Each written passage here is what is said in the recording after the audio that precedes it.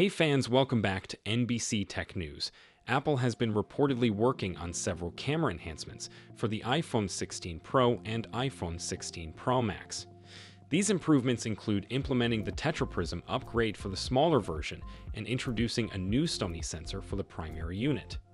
Additionally, the company aims to tackle the lens flare issue present in its upcoming premium models.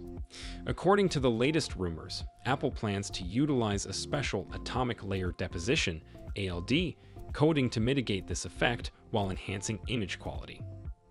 ALD coating is an ultra-thin layer measuring just a few nanometers, capable of being applied to camera lenses.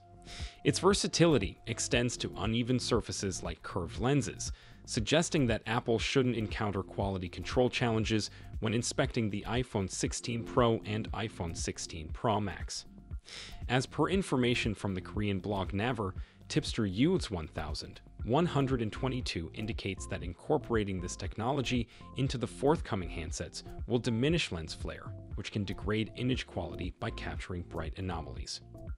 The ALD coating is designed to function as a filter, diminishing this effect on both the iPhone 16 Pro and iPhone 16 Pro Max.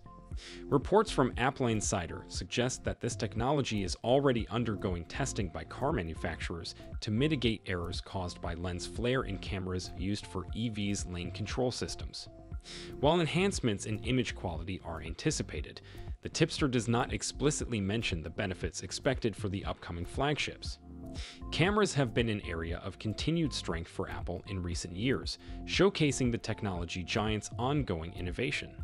However, ALD coating lacks patent protection, potentially allowing Apple's competitors to easily replicate it. It wouldn't be surprising to see numerous Chinese smartphone manufacturers adopt atomic layer deposition on their flagship models early next year, intensifying competition with the iPhone 16 Pro and iPhone 16 Pro Max. Thanks for watching. For more information and latest tech news, subscribe to the channel.